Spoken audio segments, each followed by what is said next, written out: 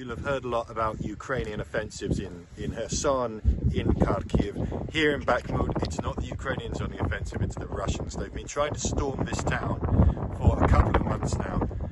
It is extremely badly scarred.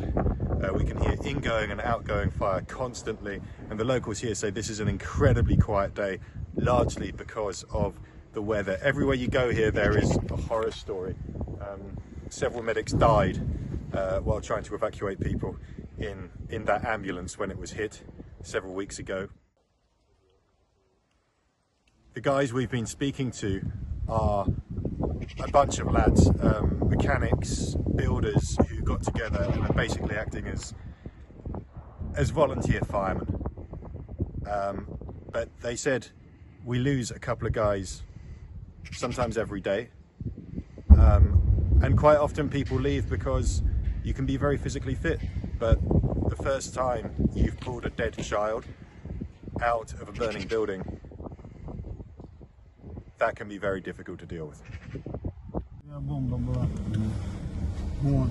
Они целились именно в дом, немного девятиэтажек у нас в районе. Это все мы засыпали своими самосвалами и погрузчиками. Нас администрация города просила.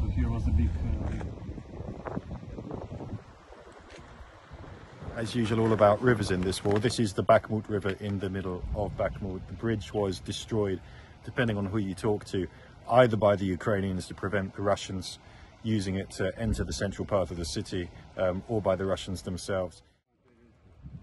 This kind of defines the entrance to what you'd call the grey zone. The Russians don't control that bank, but it is where they are. So the worst fighting is happening along the other side of those trees.